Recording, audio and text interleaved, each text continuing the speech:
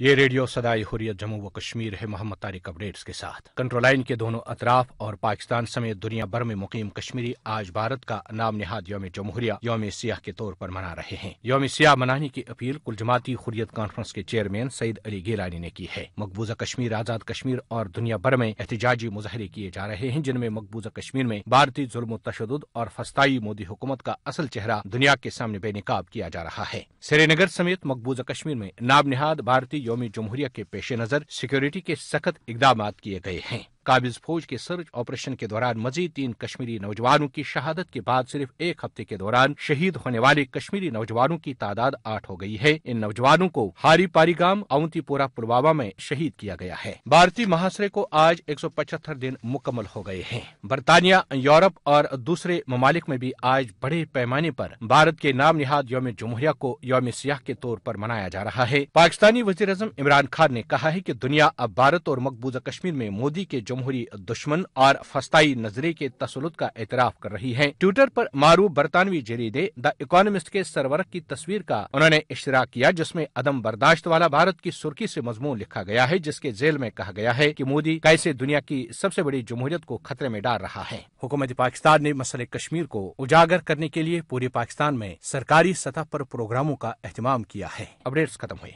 Control line के दोनों जानिब और दुनिया भर में मुकीम कश्मीरी आज भारत का नाम नहाद यौम जमहूरिया यौम सियाह के तौर पर मना रहे हैं। ये दिन यौम सियाह के तौर पर मनाने का मकसद पूरी दुनिया को यह बावर कराना है कि भारत जो दुनिया की सबसे बड़ी जमहूरियत होने का दावेदार है, लेकिन दर हकीकत भारत में जमहूरी हुकूक को जबर और ताकत की बुनियाद पर पामाल किया जा रहा है। हुर्रियत रहनुमा जम्मू कश्मीर पीपल्स लीग के वाइस प्रेसिडेंट एजाज अहमद रहमानी का इस यौम सियाह के हवाले से क्या कहना है, समात फरमाइए। भारत का नाम निहाद यौम जमहूरिया आज पूरी मकबूजा रियासत जम्मू कश्मीर में और पूरी दुनिया मुकीम कश्मीरी यौम सियाह के तौर पर मना रहे हैं। इसका मकसद अक़वाम आलम को ये बावर कराना है कि भारत जो दुनिया की सबसे बड़ी जमहूरियत होने का दावेदार है, लेकिन भारत में इस दावे के बरक्स जमहूरी हुकूक की हुकूमत की सरपरस्ती में पामाली की जा रही है और भारत को RSS के हिंदुता नजरिया के तहत एक हिंदू राष्ट्र बनाने के लिए रियासती इदारों को भी इस्तेमाल किया जा रहा है। यही वजह है कि हम कश्मीरी भारत के इस नाम निहाद यौम जमहूरिया को